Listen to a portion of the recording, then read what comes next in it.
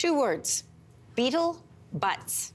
Scientists in Europe are getting to the bottom of this rear-end research. The insects are able to drink water through their derrieres, and now researchers in Europe have cracked the code behind how they do it. It's a strange discovery, but here's why it's important. It could help lower your food bill. Joining us with more is one of the researchers involved, biologist Kenneth Hallberg. Welcome to Your Morning. Good morning. So you studied red flower beetles, which we just showed a moment ago. Why was it important to learn how they drink water?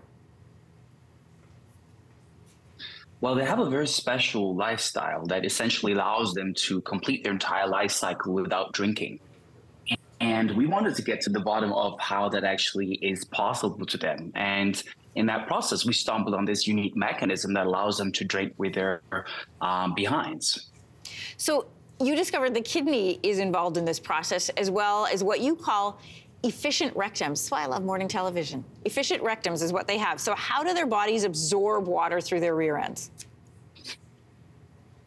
Well, the way it works is essentially that their kidneys are closely applied to their rectum. And the way the kidney works is essentially it pumps high concentrations of salts into their kidneys, which create such high salt concentrations that are able to extract water from the rectal lumen. And so this way they can extract all the water from the food that they eat.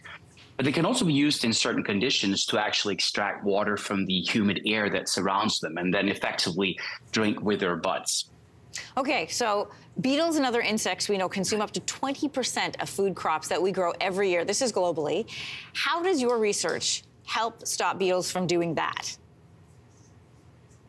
Right. So because the mechanism we've described, we believe is specific to the beetles, that gives us a potential handle. If we understand these processes in detail, then we can actually design molecules that can perturb that mechanism fatally. Now, because it's only found in beetles, we can do that more specifically than we do today, where we're essentially spreading toxins that affects humans and the environment. So we can do that more specifically in a smarter way, and I think that's important. Yeah, so how far off are we then from using these findings to help control beetle populations, like what you just described?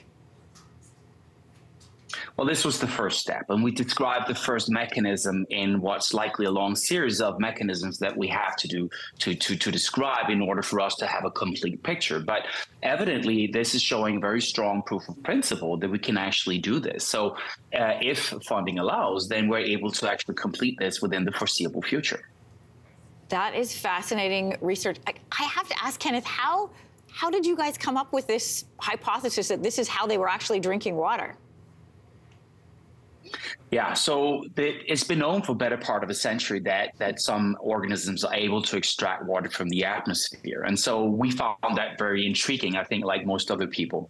And in our previous research, we identified a tool where we could look at where genes are expressed in different tissues of the animal. And in this context, we described or found a gene that's highly expressed in the kidneys that's applied to this rectal complex that's responsible for this mechanism. And so that was really the start of the whole project. And now, 4 years later, I think we've described what is maybe a key mechanism how this actually functions. It was a fascinating conversation and one that allowed me to say efficient rectum on the air. So thanks so much, Kenneth. Thank you very much. Hey, thanks for watching. If you liked this, be sure to subscribe here, or you can check out more Your Morning videos right here.